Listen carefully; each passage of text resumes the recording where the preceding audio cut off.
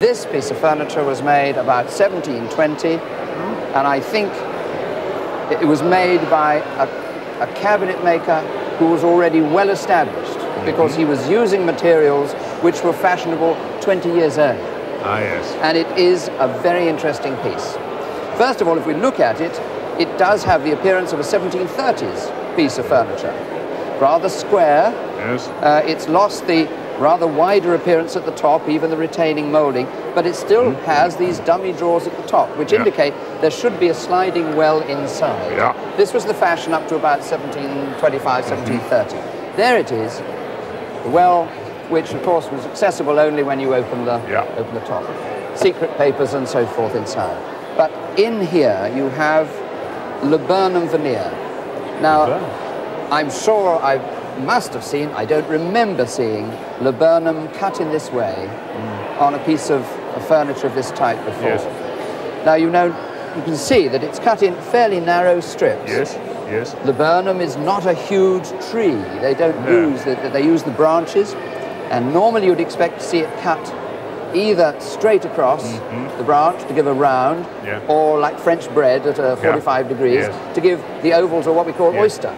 Now, oyster veneer was fashionable 1690s through to 1710, and by 1720 it had gone out. This man loved laburnum, and he's quartered it, giving this fantastic dramatic effect. And when you opened it when it was new, it must have looked wonderful. I mean, these were bright colours, bright yellow and dark contrasts.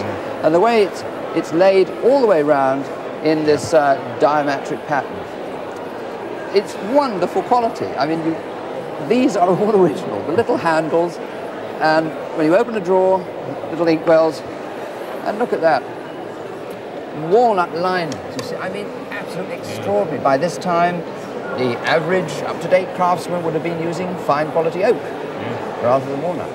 Love to see it.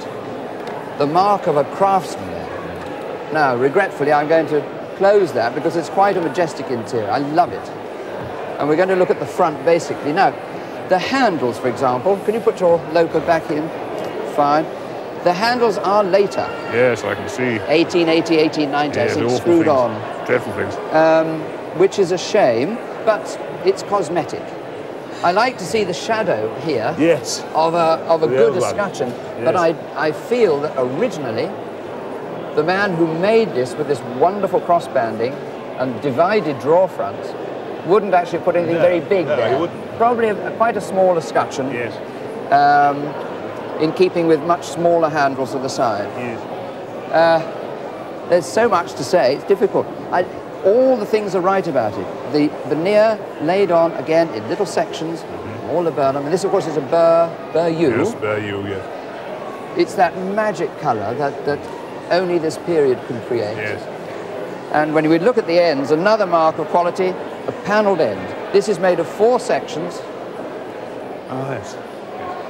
Now, a cheaper one, they would have used either just plain timber, or they would have left off the veneer and painted, but this man went to town everywhere. There is not a detail, not a piece left that he didn't put detail to. Look here, what we call a caddy moulding here, just a smaller version of the big moulding, again laid on in little sections, little caddy moulding, and then he even put some stringing around it. You must be very proud of it. I am. I don't see it very often because it's underneath piles of paper. Oh, good. Exactly as it should be. Well used. Yes. Well used. Yes. Lovely. I think it's absolutely marvellous. Now, there's a secret drawer. We've got to have a look at that because this is a very unusual feature. You see that pop out? Yeah. Now, there's the oak lining, you see, which you would have expected to see in the top. Yeah. Nice thin drawers, nice thin drawer linings. And that's kept in place by this little spring. Yeah. It's a bit tough, and you can see where people have actually probably tried to force it up with a screwdriver or something, make these little dents. Left. The man that wrote that was working in 1720. I mean, it's magic. I've never seen absolutely that. wonderful. Never that before. Just to make sure you put it in the right place. Altogether, a quite exceptional piece of furniture, which is still usable today. It looks beautiful today. It's been through, what we call it's been through the mill. It's had some restoration. It doesn't matter. It's part of its history. And leave well alone. Leave it, enjoy it, and use it.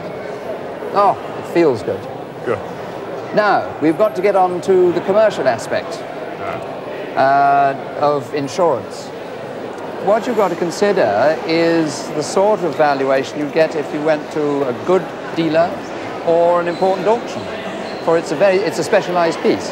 And to replace it, you'd have to think somewhere in the region of 15 to 18,000 pounds. Yes. It is a very valuable, very interesting, very lovely piece of furniture. Very bad. Thank you very much.